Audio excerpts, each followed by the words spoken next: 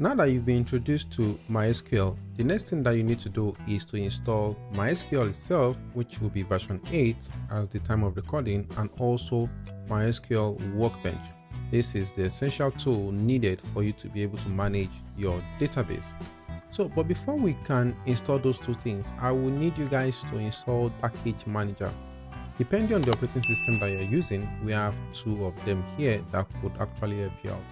We have Homebrew and then we have Scoop for Windows. But we'll be able to practicalize Homebrew for Mac for now. I don't have a Windows operating system, but I'm sure the installation should be pretty simple, just like Homebrew.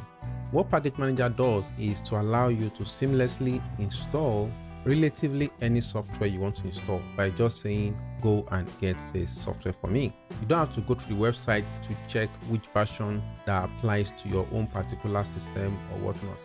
Once you say it should install a particular software for you, it does the checking, knows your own specification, your operating system, and exactly the software that matches the operating system, and then it runs for you. So let's go ahead and install Homebrew. So I have my terminal already up here on the right hand side. This is the command that we need to run to install Homebrew. So I copy this and I paste it into my terminal. So when I paste it, I have this result, and when you press enter, you have to authenticate yourself, and it tells you that it's about to go and execute all these commands. These are the things that it's about to go and do. Then you give it the access to do that, and by so doing, the system prepare to install Homebrew. This installation is done once, and once you've done this once, you have every other thing set up. You can then be executing other commands to install the various softwares. This is what we're going to be using henceforth to install other softwares that we want to use on our system. And this can also be achieved with Windows. But when you are talking about Windows, you will use Scoop. For Windows, is straightforward as well. You can see the site. What you just need to copy for Windows is this section here that has to do with the installation. For Windows, you open PowerShell terminal, which is similar to the terminal on Mac. And then once you have that open, you copy this this information here, and you paste it on the PowerShell terminal that you must have opened. You can paste that there. Of course, it won't run here because this is Mac. So on your Windows, once you do that, it should just install and you should have something that looks like this. Obviously, I already have Homebrew installed on my system. What it just did was just to update the Homebrew that I have. So the next thing is for us to download MySQL. I already have MySQL on my system, but what I'm going to do is to install Workbench. I don't have Workbench on my system, so let me show you, demonstrate how fun it is to use Homebrew or any other package manager that you have, especially if you are working with Mac. If you are using Windows, just use Scoop. Okay, so I go here and I type brew. That is the Homebrew that you installed, but short form, instead of writing Homebrew, they use brew as the short form. Then you say install.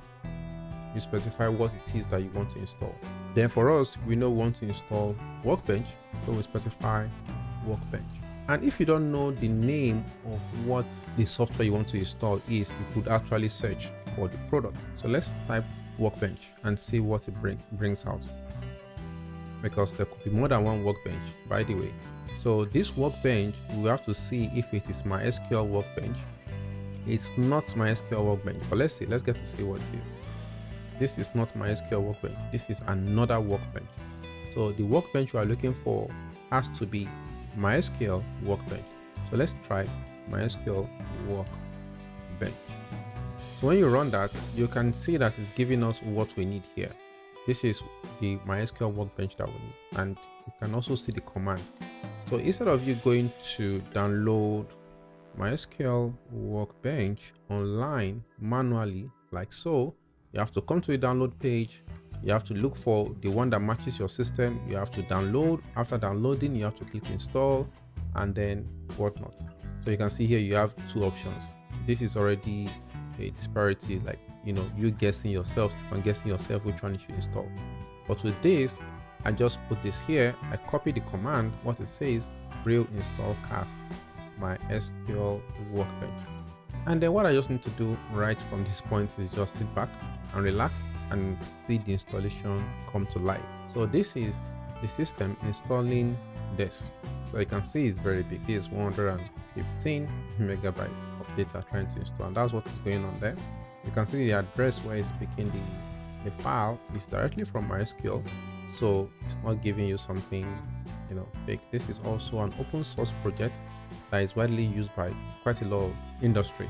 So the same effect that you have here is the same thing you are going to get if you were using Scoop. Now look at how to install Node.js using Scoop.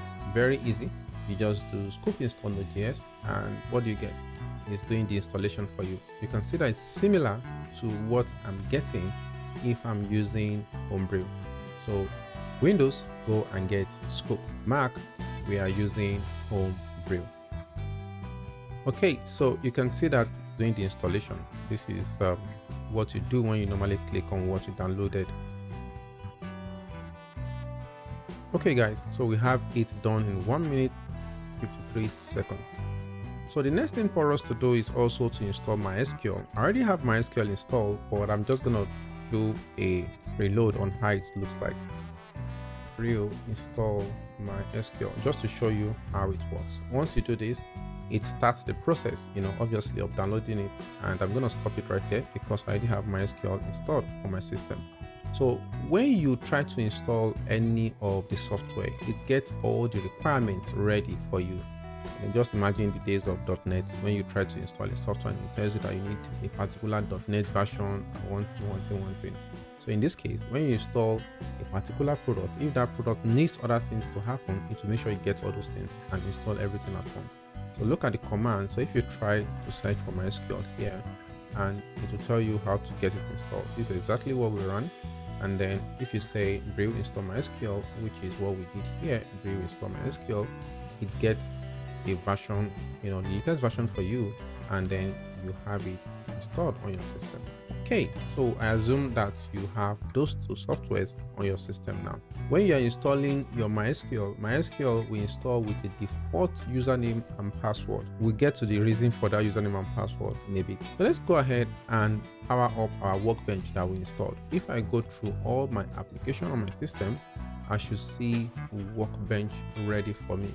So I have MySQL workbench sitting right there. There's a lot of things that we will need to touch base on. This is the first time sure you are seeing this. So the first thing that comes up is the welcome message that tells you what it is you are about to do. Remember what MySQL Workbench is all about? It's all about you having an interface to your database engine. MySQL itself is the database engine that saves all your information. This guy here is the tool that you use to manage your database. So the next thing we want to go and do right now is for us to be able to connect to our database that we've installed. The database is MySQL. The tool that I'm using to connect to it is Workbench. So how do you get to connect to it? Hey, it's right here. It says MySQL connections. There's none here. So you can create one by using this plus button to create a connection. And if you find yourself out of this box, you can always come here to create a new connection.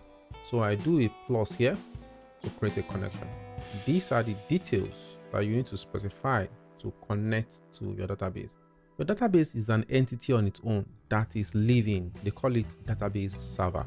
Most of the time, it's supposed to be a single system that is just separated from every other person or every other systems. The reason why we have it on our system is because, hey, this is a local system. We're just testing, we're just learning, so it's okay for it to be on our system. This can be something that is remote in another part of the world that you want to get access to, and that's why we have all these parameters. So the parameter you should just take note of are just 3. So let's start with the first thing, which is our connection name. What is the name of this connection? For starters, we're just going to call it local, meaning it's local to our system, just a local connection. And the next thing we want to do is the host name. The host here is the location of where this MySQL server resides. In our case, it resides locally on our system. It's here local on our system. By default, to access your system, you use this IP address 12.7.0.0.1, or you can simply use localhost. Those are the two methods in which you can reference to your system. You can use this IP address 127.0.0.1 or localhost. So I'm going to leave the default as it is, but it's a point for you to note that sometimes this number might not work. You might need to use localhost. The next part is the port. By default, the port of MySQL database is 3306, and that port can be configured during your installation of MySQL. Remember guys, I didn't show you the MySQL installation, but the installation of MySQL comes by default with port 3306. The last part that you need to worry about is the username. Remember, this is our local host. Nobody has access to it. Nobody has access to your system apart from you. And the username by default is root. When you're installing, by default you have root. And I'm assuming that you didn't specify a password when you were creating your MySQL. So we'll leave this part blank. This part allows you to be able to type in your password. You can type in password here if you created one, or if you didn't have anyone. So the recommended setting is to leave it blank, not to have any password. Okay, we just finished setting up the parameters. So you can see that I didn't do anything. The only thing I just did was to write local here, which means system. But I'll just change it to dev. Then you can test connection so that to see if everything is gonna work well. And you can see it says unable to connect. So I need to start up my server and do. Okay, I just started my server now because I have a couple of databases, as you can see here. So, and I realized that my MySQL server is different. The port is different. Look at this port, guys. This port is 3308. So if I try to connect, obviously it won't work. So I have to change it to 8. Remember, on your system it's going to be 6 because you don't have this kind of settings on your system. So I'm going to try it again, and voila, it's working now. I can connect to this. But I don't want you guys to see what I have here because this is running on that system. So I will connect you to 7. I have MySQL 5.7 on the system here. I even have 5.6, but let's connect you guys to 7. So I have 7, and what I need to do is to change the port to 7. And if I try the connection again, it works. You can install as many databases as you want, okay, but you guys are learning now, so just focus on one particular database. Okay, so we have all this set. The next thing is I can then do OK. Once I do that, you can see the name, say dev, the username is root, and the IP I'm pointing to and the port. We are good to go. Right now, we've successfully created our database server and connected to it. We've just created a connection. So by clicking on it, it will give us access to the database. This is the database environment where we start making things happen.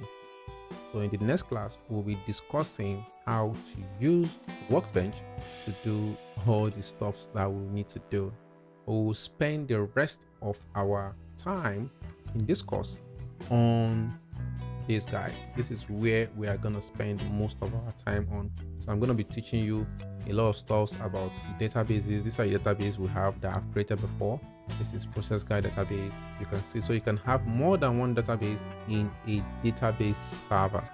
And remember, I told you guys that database is grouped in rows and columns, something we call table. So that's why we have table here. But not to rush you guys, go and install MySQL and also Workbench. Let's have the connection running first, then we'll go to the next class and I'll show you what to do next.